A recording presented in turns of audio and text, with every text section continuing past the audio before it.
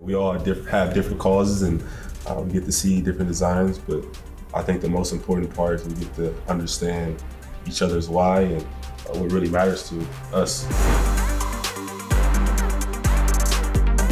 it's a bubble! Sacked! That's intercepted at midfield. What a play by the Miami defense. Gets crushed on the play. Never had a chance.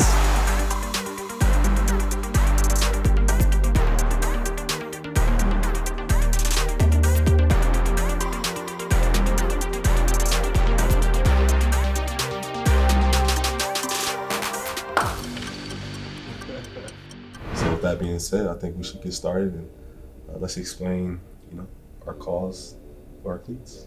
Shoot, man, I'll kick it off. Yeah, go ahead. Yeah, kick it off. Come on, let's talk to me. Let's hear it. So my foundation is called the Big Yard Foundation, which I started in 2018.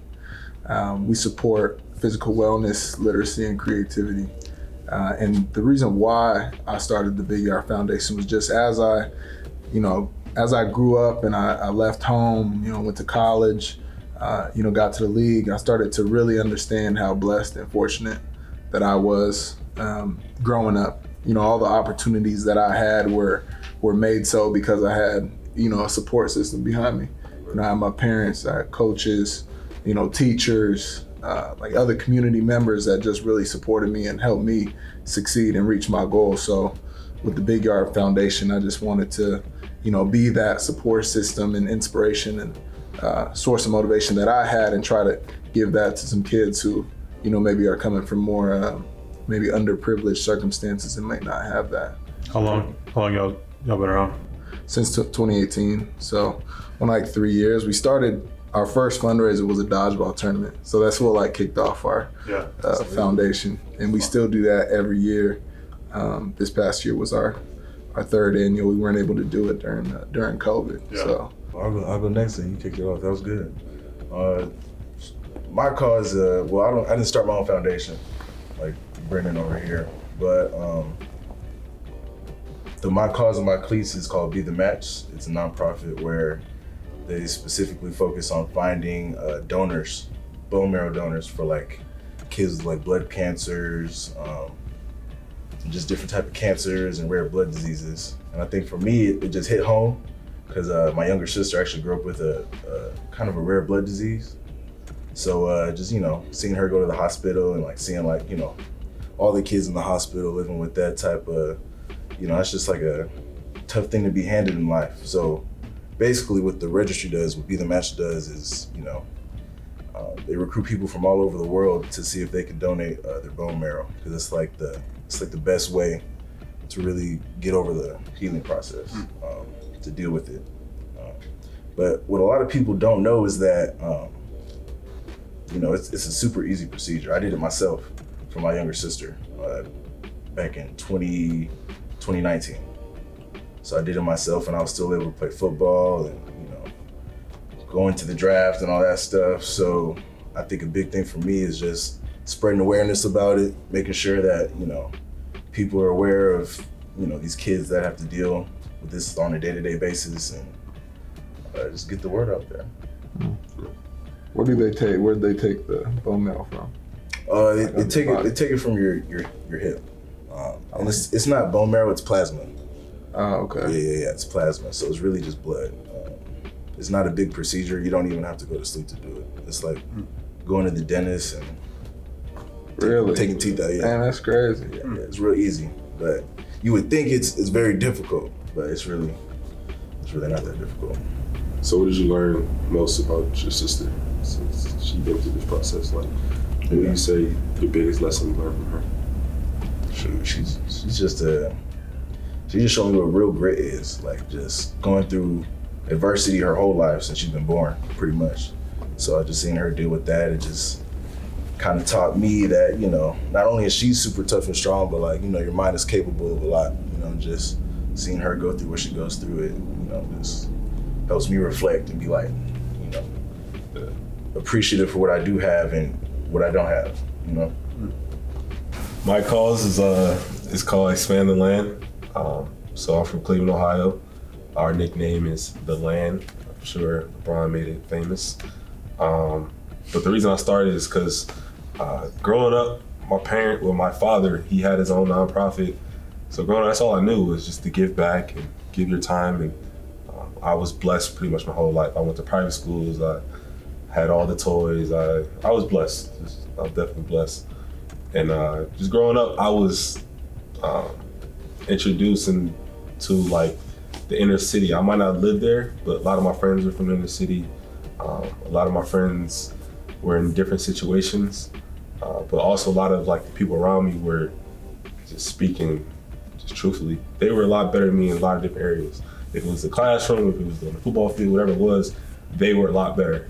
But what I realized is I got to this level not because of my talent or what I was blessed with. It was the people around me that truly helped me get to this level. So for me, it was my foundation. I wanted to be just a support system for pretty much any kid in the inner city. That's the main focus. So if you want to be an artist, I wanted to get you the resources for you to, further go into that field. If you wanted to be a lawyer, they give you the resources to further go into that field. So for me, I wanted my foundation to essentially be that truly just expand the resources I was blessed to have. And me being in the NFL, different people I meet, just expand that to a lot of different avenues. So it was always close to my heart. I started it essentially as soon as I got into the league. That was like the first thing I did. Ran into a few different challenges. COVID was the main one. I was supposed to have my camp that year, but we made it work. We ended up doing like a backpack giveaway. We worked with Microsoft, for kids to go in and essentially just work on computers and see how computers work.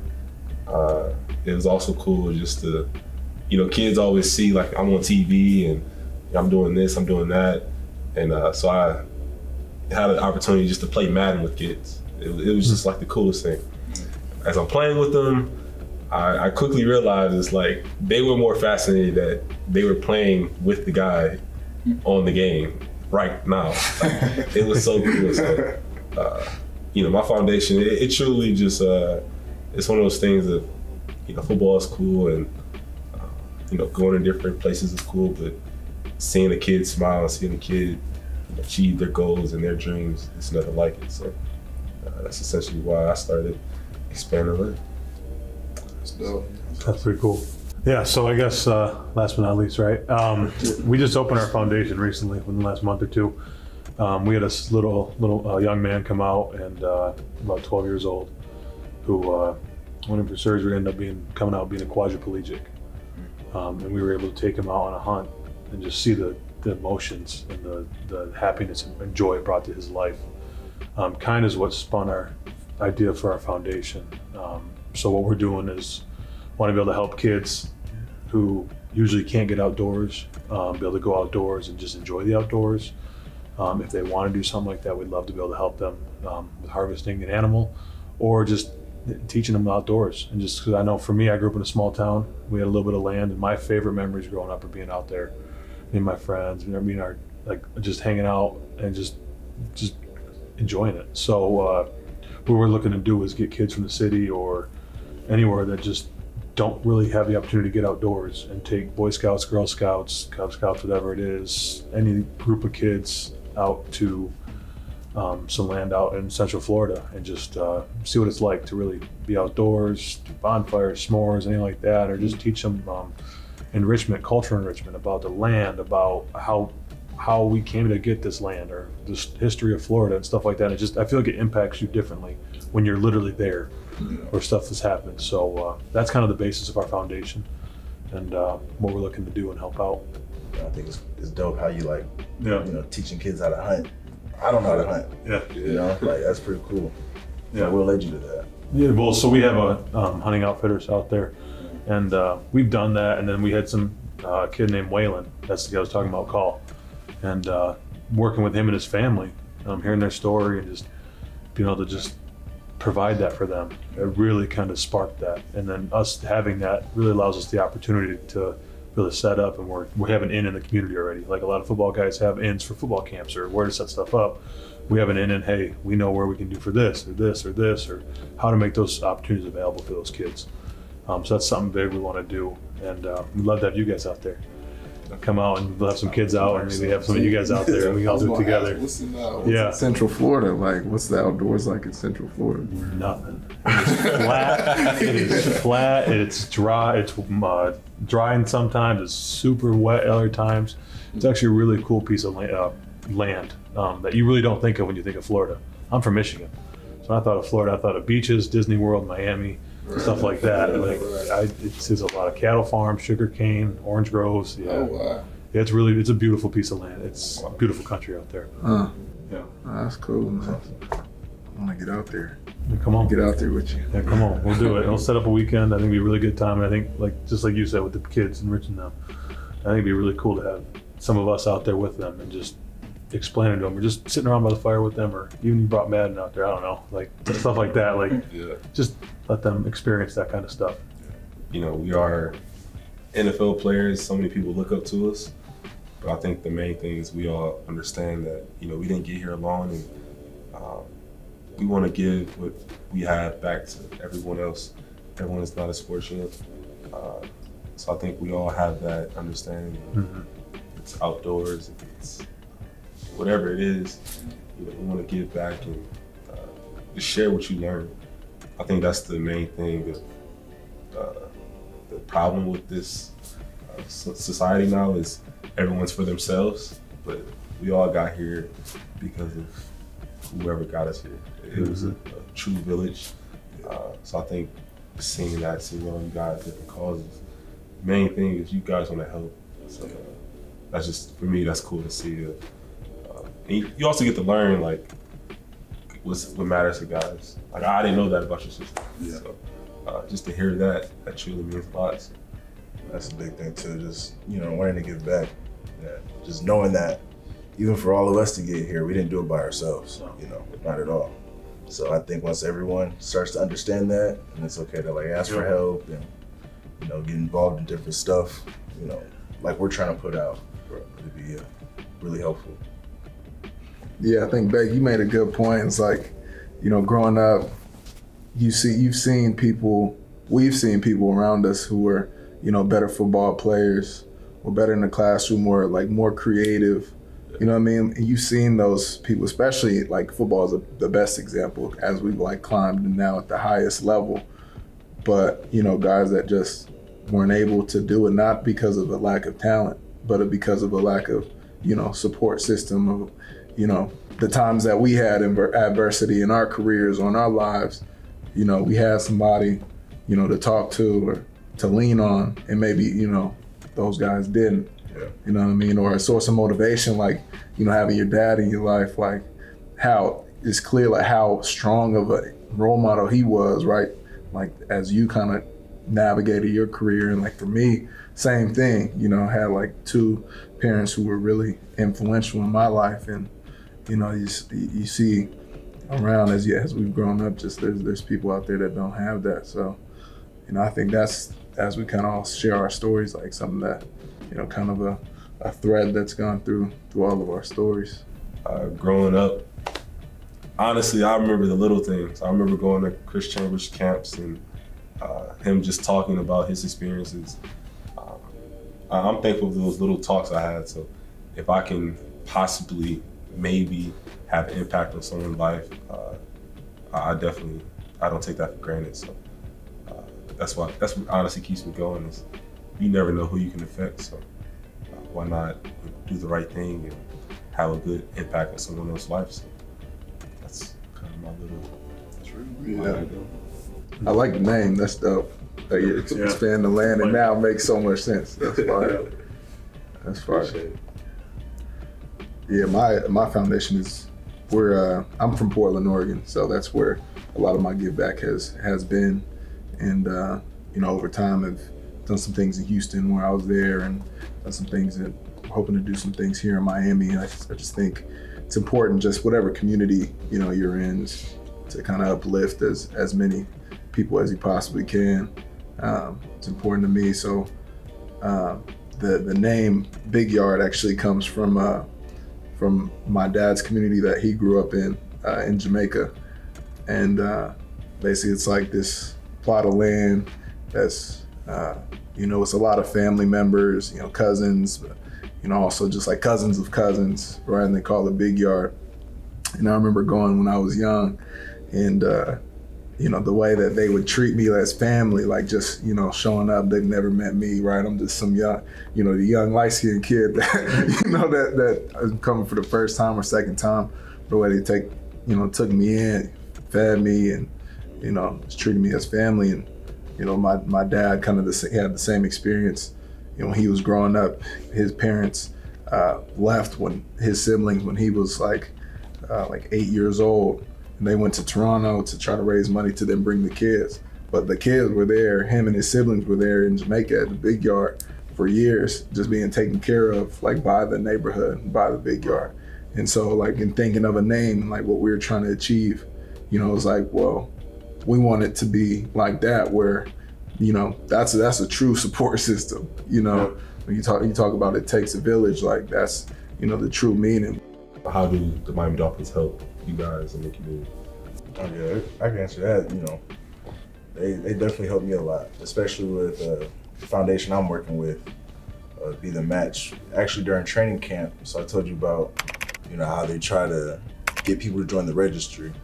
And in order to join the registry, it's just like a simple swab of the mouth. They get your DNA, and they run a bunch of tests and see like which kid you would most likely be able to donate to, because it's just a long line of kids waiting to get, a match pretty much. I remember during training camp and a little bit during the summer, this organization completely worked with me fully and just trying to, use the facilities to make videos and make, just informational videos to get the point across what we were doing. And we were actually able to bring some swab trucks to get people to sign up for the registry during training camp. And we were having open fans come in and stuff like that. And so we were able to, get the word out like that. And, the city's just been very welcoming with it too. It's a real, what's the word? It's a loving city, but it's very real. That's the best way I could describe it. Passionate, yeah. It's like very passionate. I remember getting drafted here and, I meet people and they'd be like, hey, that thing for your sister's cool. Like, I didn't even know about, that type of stuff, And it's just like, just the fact that, people were able to listen, and then still find the courage to make action about it too. Right. Especially the Dolphins, Yeah. That was huge. I kind of want to just bring awareness to my organization, my nonprofit. But also like my main goal is to essentially have a program where a kid can come in, let's say elementary school, and he or she wants to be whatever, a doctor. So throughout, from elementary to college, my organization follows you through your life. So when you get to high school, we can get you in line with a summer internship, or we can get you in line where you can just shadow a doctor for a day. So when, further down the line, hopefully years, and when you get to college, we can get you in line where you can apply for different scholarships, and you have a list of support of, I want to be a doctor and I have this doctor in place. I shadowed here before. I did an internship here. I know this, whoever at this school. And also you have that support of a child throughout his whole life. Not every kid has the mother and the father, but I want a kid to know that you definitely have support. And at Expanded Land, we're going to support you no matter if you are second grade or you're going to senior year of high school. So we definitely have a long way to go to get where we want to get to. So I'm excited. I think with mine, we just opened Sieler Safe Haven. We just opened that up in the last couple of months. I think with the My Cause, My Cleats, we're looking to bring an awareness to it. A couple of fundraisers we're planning on doing, and really just kind of help, hopefully finding some kids and groups of kids who we can figure out who can go out there and start doing it with. We literally just opened, so it's exciting to be able to get a platform like this that the Dolphins and the NFL is giving us to spotlight our foundations and what we're passionate about, I think, which is really great. Congratulations on starting your foundation. It's crazy, man. For me, my goal, having just got here and to Miami this season and wanting to give back to the community, I have a program that I did back in Portland called Big Yard Bookworms, which basically we partnered with a technology company called Amira Learning, which basically is like this. It's an AI reading tutor. So basically, like, it's a software where almost like Alexa for your teaching your student to read. And we adopted my old elementary school and basically gave the software to all the kids from kindergarten through 3rd grade for free. And so basically, it's like, they're using their tablet and they're reading stories on their tablet. Amira can basically like stop them and help correct them if they're getting a word wrong, or like, this is how you say the sentence. And it's basically like, it was really cool. And we did, like, for 10 weeks, we did a check-in every Friday and like shouted out the kids who were reading a lot, and we had like this little Zoom assembly every Friday, and I had celebrity guests. So like, it's like me and my brother and my sisters, some teammates from college, people just coming on and shouting out the kids and talking. So we hopefully will do that here in Miami this year. Find a school or a couple of good schools to adopt and inspire some kids, inspire a love for reading. For me, it's just helped me a lot. I was a Harry Potter kid, like had my nose in a book all the time, and still do. So it's helped me out a ton in my life. So I want to inspire that same type of love in kids. Yeah, teach me how to be like that. Love football. We all love football. We can all say that. That's why we're here. But there's a lot of things other than football that's really real. And I think it's good to kind of just sit down and take a break and just talk about the stuff that actually matters to us. How we carry ourselves outside of football. What we see in the day-to-day outside of here. It's really easy to get wrapped up in completely football, especially for us. Like, just what it takes. So it's just good, I feel like, to hear us as actual human beings. Not like saying we're not human beings outside of football, but just good to hear, that other side too. Right. You get caught up just seeing, hey, you're a football player. Scarlett's my edge. You're my linebacker. You're the enemy. But there's more stuff right behind it. I've seen your videos about like the be the match, and I always wondered, like, hey, what brought you to that? What led you to be so passionate in that? So that was really cool, just kind of learning and seeing that kind of stuff. Y'all some good dudes, man. Respect y'all. I think it's kind of just cool, just to, it's all about balance. Our life is, right now, it's the season, it's all football, but just to step away and see what matters to the guy that you're going to war with. It's kind of, you have a different respect of, just a different respect of the guy next to you. Scar, you're in my locker room, you're right next to me in my locker room, so just to hear that, it definitely it strengthens the bond. So I'm definitely grateful we got the chance to sit down and just talk.